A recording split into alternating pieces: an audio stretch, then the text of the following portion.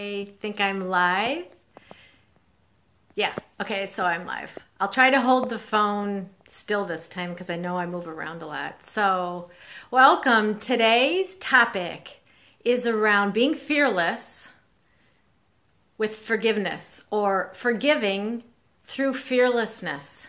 Because you really do have to get over your fears to forgive yourself or to forgive someone else. And oftentimes it's more difficult to forgive ourselves because we're the hardest on ourselves. So if you haven't seen my book, let me show you my book. I Am Fearless.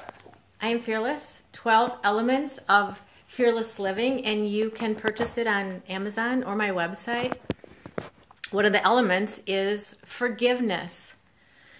So, and in the book, in the chapter, I share with you a story about one of my clients who really had to learn the power of forgiveness and being fearless in it with herself. So she struggled with her weight. She learned as a child that she was bad. She was made fun of because she struggled with being overweight most of her life. She learned that she was judged, and so she adopted all those beliefs and thoughts and words that she heard from people about herself. And so she believed that she was bad, that she was unacceptable, she wasn't good enough. And so she lived in that mindset until she learned that forgiveness was her ticket, and it really was. So think about the word forgiveness. Forgive. When you forgive, you're giving yourself a huge gift, because we imprison ourselves with the ways that we're unwilling to forgive because we choose instead to be right. We'd rather hold on to the beliefs that we think are true about ourselves or about somebody else, because that feeling of that righteous position has us feeling like we have a sense of control and power. But it causes us so much grief and aggravation. It keeps us in bondage of our internal world. So when we forgive, we're giving ourselves a release. We're allowing ourselves to see something other than what we think we know about ourselves. So this client, as I worked with her, and you can read about it in the chapter, she learned that by noticing all those things that she thought were true about herself, what she believed, that she was unacceptable and unlovable, she wasn't beautiful, she felt like she was ugly, she really got to realize what that was causing her and how it was keeping her stuck and having her reach for more food. And then forgiveness is a process. So she did lots of work around it as I guided her to really identifying all those beliefs that were having her feeling contracted and less than, lowering her self-esteem.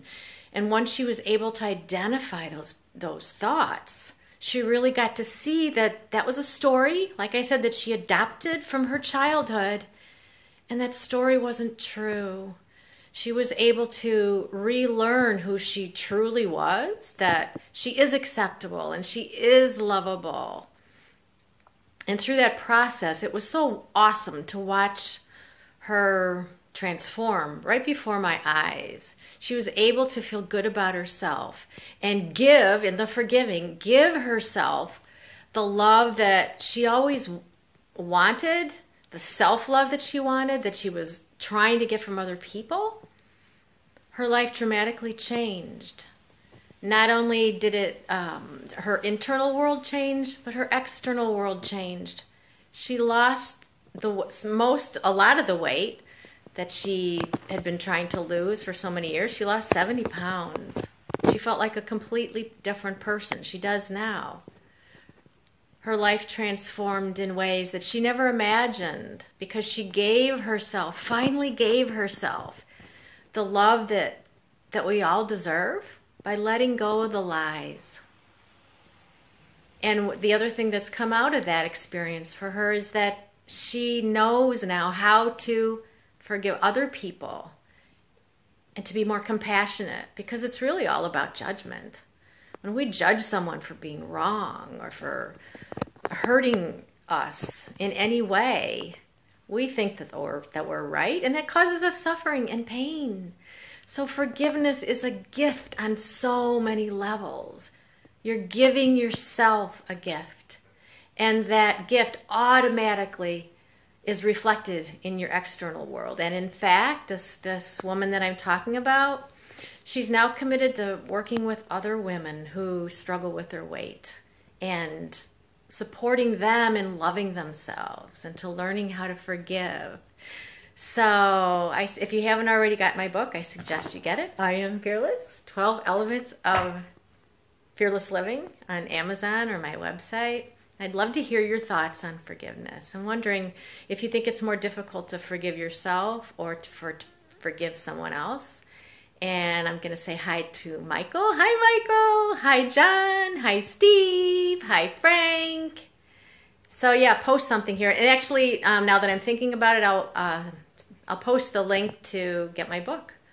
All right, that's it for today. So today, look at how what you've been unwilling to forgive yourself for, or to forgive another person for. Maybe next time I'll talk about forgiving other people.